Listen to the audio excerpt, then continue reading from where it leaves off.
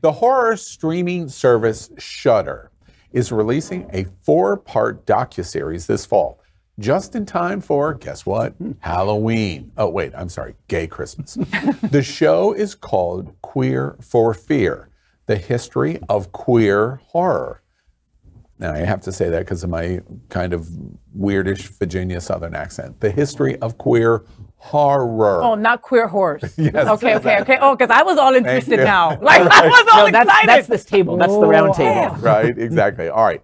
Well, this new documentary will explore important moments for the LGBTQ plus community in, say the word? Horrors. Horror. Horror. Right, movies. I'd swallow that. That's not exactly what I was expecting to be said. I'd swallow that. Question number 3. I love a good scare, and Shudder's Queer for Fear is gonna do it for me. You agree with that? We all love horror, don't we? Yeah. Horror. I recently saw Horror Peacock's movies. entry into the genre, which is called They Them, and it stars Kevin Bacon and Theo Germain. Did you see it already? I did see it. Oh, you saw seen the it? preview already. I mean, Beginning of August, and Oh, but you've seen the movie? I've seen it. Yeah. And you're going to have to wait for my review. Yeah. but tell us something. Yeah, give us a little I clue. can't even do that. Really? Really? Now I'm gonna make fun of you forever. Like Now was it's like, time for another edging. Yes, exactly. Yeah. All right, dude. No, it's right. there's an You're there's an dead. embargo. You're dead to me. Is why? I'm curious, and it gives us the opportunity. Why is Halloween so important to LGBT? I think that it's an opportunity for people to put on a character, to put on an identity, it's a form of escapism that I think is so impactful for a lot More of than people. straight people. Yeah, I mean there is so much for queer people to escape from in this world. Yeah. It's the day that straight people come to us. Yeah. Right. Yeah. You know, we spend our whole lives dressing up as something or someone else. in their world. In their world. And for that and time- they dress up for a night Oh, and that's come an to us. interesting observation. And we always make the joke. We've made the joke for years. We all make the joke, whether we're on a television show or not a television show, that Halloween is gay Christmas. And what we're saying is, to the straight community, there is no greater holiday than Christmas. For the gay community, we love Christmas too, by the way. I mean, come on, bangles and gifts. and gifts. Yeah, We like- I wasn't going that way, but I could say it. We The like Lat- gifts. yeah, the Latina at the table. I like gifts and money. So if you want to send it, please go right ahead. At Faye what? Did I? Cash App. Wow, you just completely commandeered this, didn't you? But for us, Christmas is one thing, but Halloween is a whole different animal. And we reference that by saying Halloween is our gay Christmas.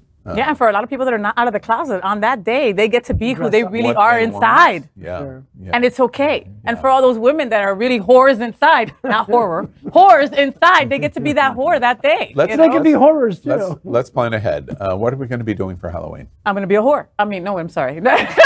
Why is that day any different than And you were so today? quick to say it. Yeah, I know, my exactly. God. All right, what are you going to do for Halloween? Something from Stranger Things. Let's dress up like that. Let's do something crazy. Yeah, yeah.